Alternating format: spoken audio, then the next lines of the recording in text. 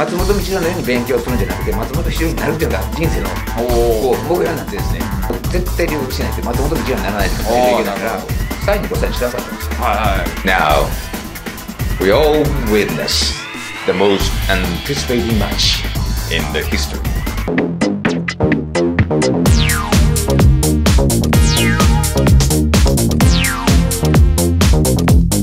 Hello there! 始まりました。もりてつチャンネルです。今回はですね、イングリッシュモンスター、チキモン。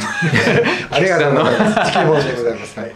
ライバルという形でね、前の動画で紹介した。ライバルというよりメンターです。メンターですね。はい。お師匠様という形でですね、なんと医師で同時通訳者であるというですね、上田先生においていただきました。ありがとうございます。よろしくお願いします。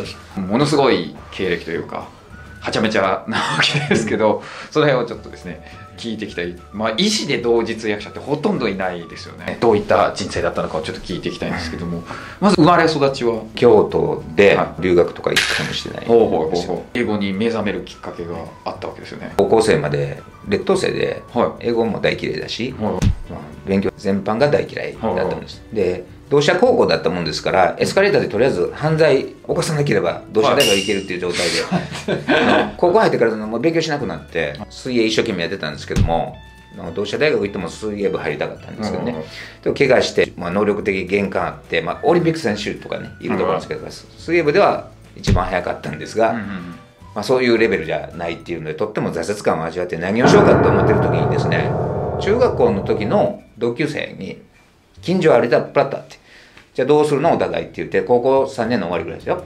そしたら京都外大で英語の先生になるって言うんですよ、ね、大森君って言うんですけど、自分も中学の時は英語好きだったから、それもいいかなと思って、でも英語の先生になれないね、法学部だったので、どうしようかって言ってしばらく英語は勉強しようと思ったんですよ。もうやることないので。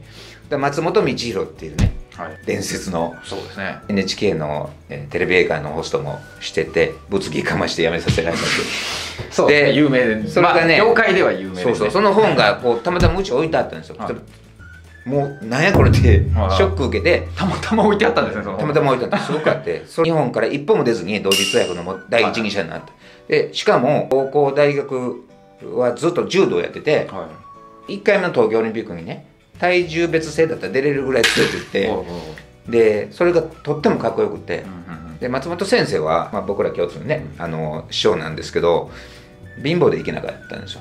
で松本道夫のように勉強するんじゃなくて松本道夫になるっていうのが人生の目標になってですね、で僕はもう絶対留学しないと松本道夫にならないといけないから、でその時体ちっちゃすぎてもうボクシングやって、アルバイトして、で命かけるのが英語っていう感じでしたね。そっから勉強し始めたわけですね。何をやったんですか？でも松本道夫のもう本にやってか、もうタイム読めって言うからもうタイム読んで、そうするとワンパラグラフで30個ぐらい知らない単語があるので、その時はまだネットもなかった大学ノートにやって、もう覚えて潰していくっていうやり方をしていきましたね。なるほど。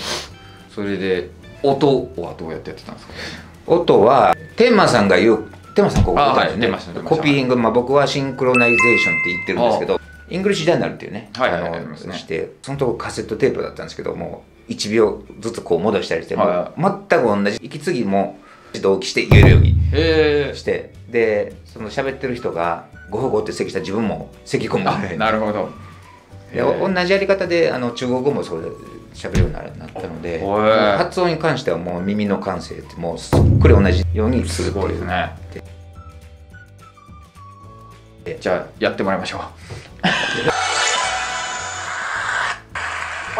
When I was a kid, I was obsessed with the Guinness Book of World Records, and I really wanted to set the world record myself.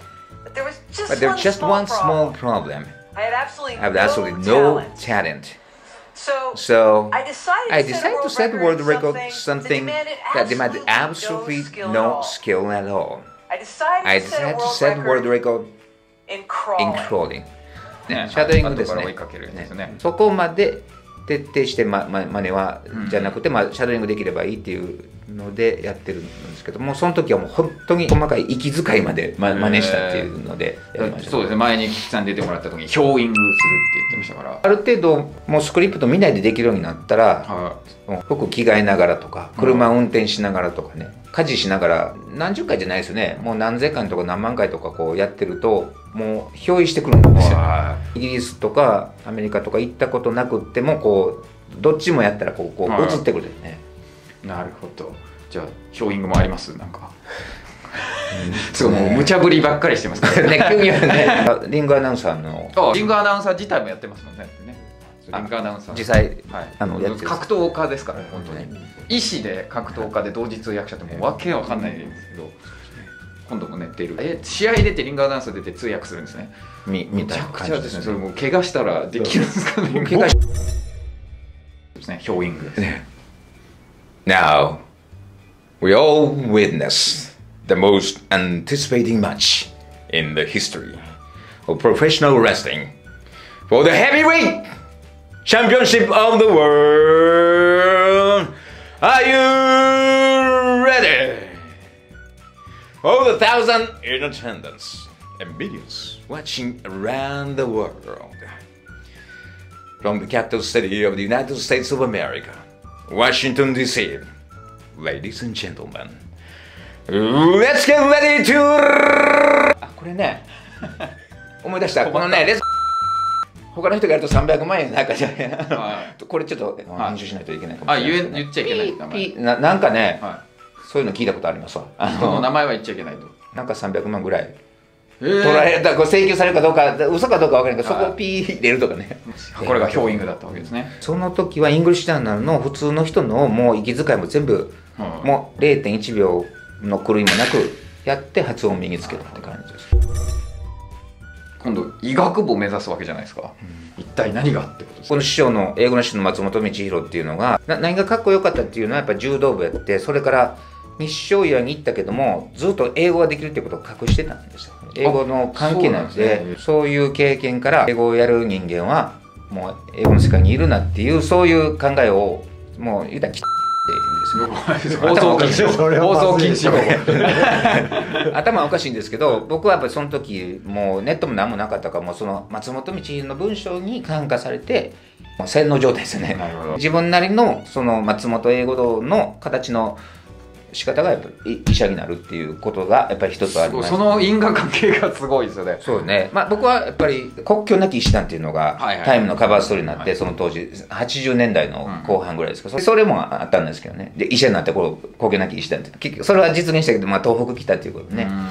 何歳の時ですか。まあ同志社はもう出てるわけですね。そうですね。同志社は卒業して先生になろうと思ったんでしたっけ。それで本に出会ったんでしたっけ。先生にはなれないけども通訳者になろうって松本道弘ね。で通訳をやってたんですよ。やって通訳の仕事ね。20代3、4とかそういうことでそっから医学部行こうと思ったわけですね。そうですね。そうですね。勉強するわけですよね、これね、当然。でさっき言ったように高校入ってから僕勉強してないもんですから。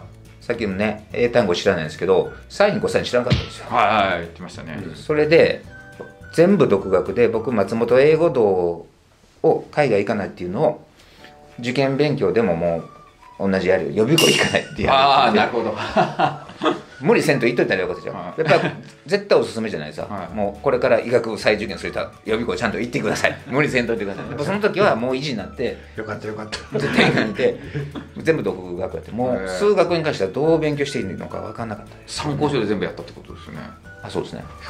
で結局どうしたかっていうと、もう体育会やり方で手で覚えると、反射神経でもう出そうな問題は20分時間与えられてる問題を2分でやるっていう、もう何回もやって、もう反射的、もう音読と一緒ですね。反射的にできるように。